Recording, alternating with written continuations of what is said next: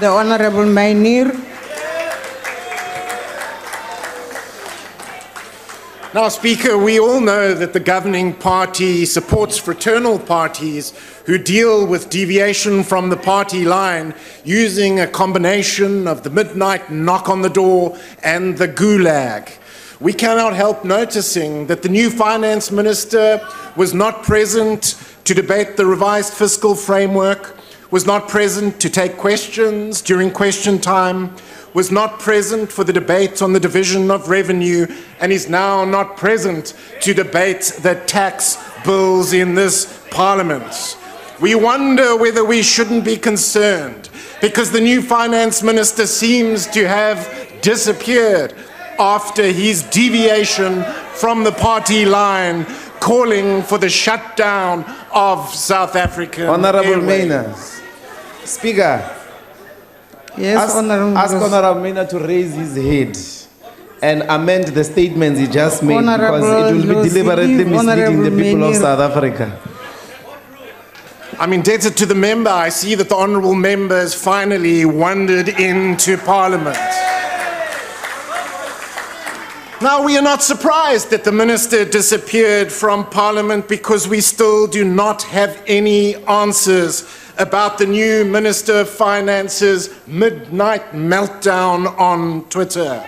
The real question remains whether the new finance minister, who has a reputation for consuming vast quantities of good food, good wine and good cigars, was sozzled when he took to Twitter.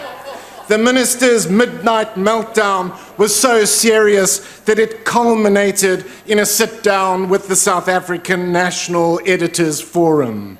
Speaker, the new finance minister comes across as a sophisticated version of Donald Trump, posting the first thing that comes to mind on Twitter. The minister has done it again and appears to have liked a tweet by Black First, Land First stormtrooper Lindsay Marsdorp.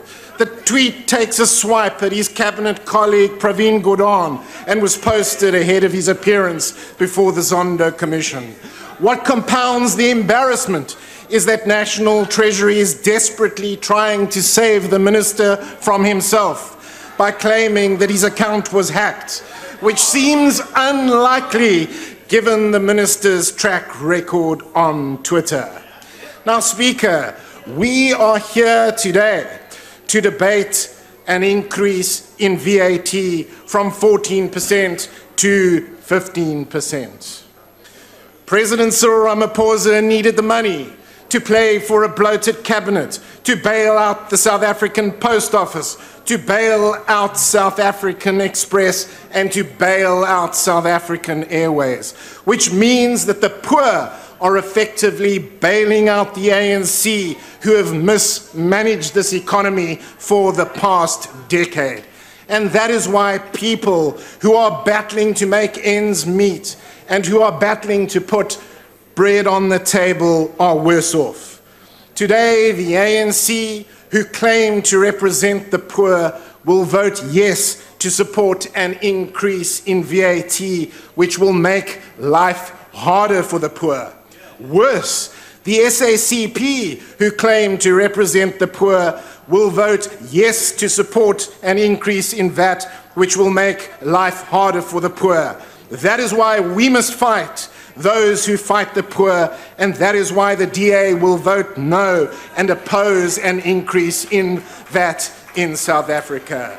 Speaker, in closing, we can only hope that the minister apologizes and is open and honest about the reasons for his midnight meltdown, and that he gets a grip and starts acting like a finance minister who is actually capable of dealing with the economic crisis in South Africa. I thank you. Honourable Ndlozi.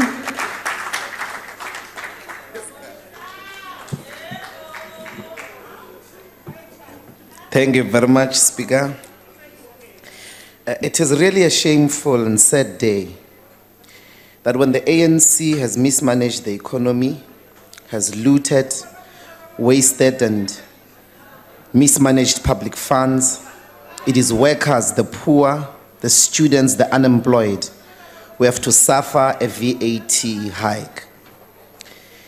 It is a 1 percent point increase, but the real increase that is often hidden behind the 1 percent point is an actual increase in 6.5%. That is the real price the poor people are paying.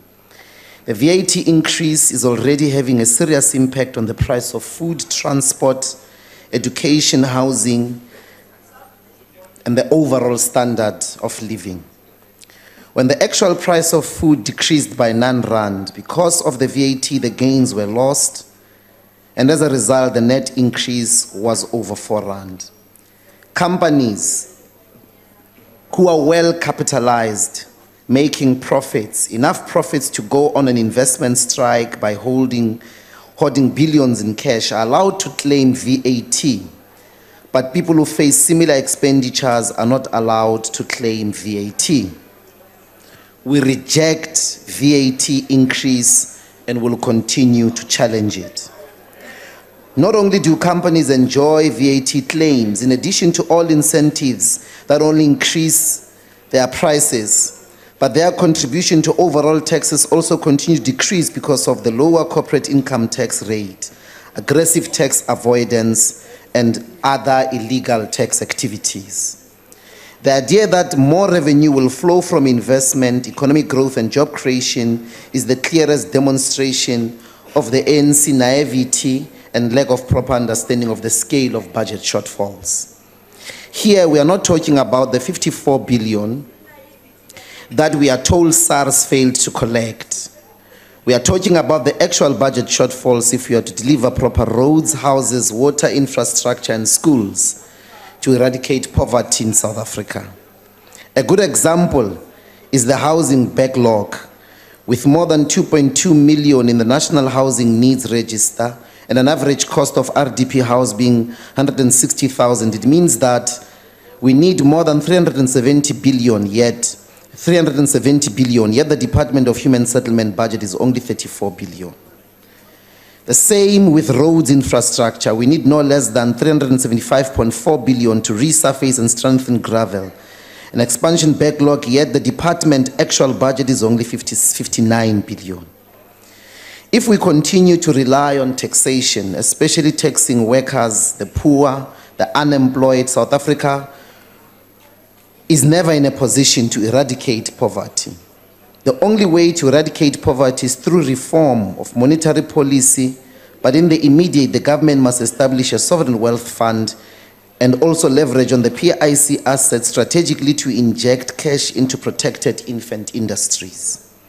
Create a state-owned bank to leverage on the economy of scale to make it cheaper for government to transact. It is only then that we can start building sustainable revenue streams and work towards the creation of a much more equal and stable society. So we are here to unequivocally reject the value-added tax that has increased to affect the poor of our people. Thank you very much.